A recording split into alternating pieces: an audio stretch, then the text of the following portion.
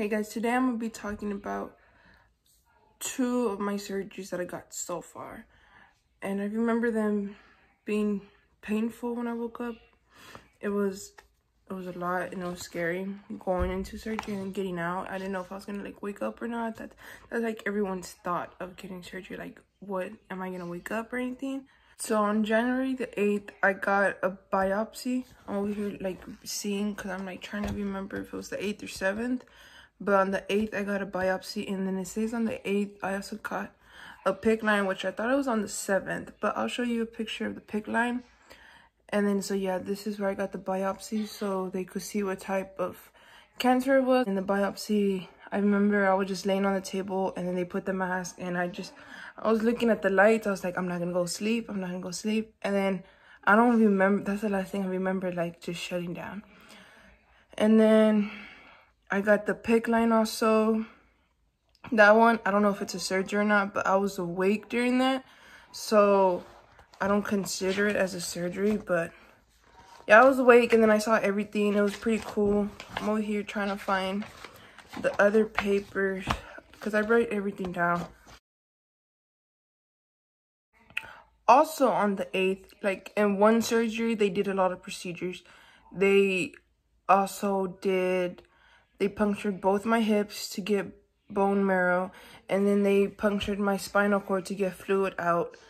I remember they did that, and then they did a biopsy. So in one surgery, they did all that. On February the 21st, that's surgery number 2. That's when they took out the PICC line that was in my arm, and they put this port that's in my chest. And I remember when they were like giving me stuff to go to sleep, I think they put in my IV because I don't remember having a mask. It was burning me, and I told them it burns, and they're like, oh, that's normal, but that's like the 3rd time something burned. I ended up being allergic to one of the chemo treatments they gave me, and that was burning, and I couldn't breathe. It was at night, and like I woke up like gasping for air because they gave it to me when I was asleep, which I don't think they're supposed to. But I woke up to a burning sensation, and then all the doctors came in, and then they helped. They put me on the mask, and they put the oxygen on full blast. The chemo treatment, one of the chemo treatments is not the only thing I was allergic to. I ended up being allergic to the contrast dye for getting a CT scan. I remember getting out the machine and my mom noticed I had like hives everywhere and my lips were purple. And then I noticed I couldn't breathe that much. I was like having trouble. And the nurses are like, good job, mom, you noticed that and everything.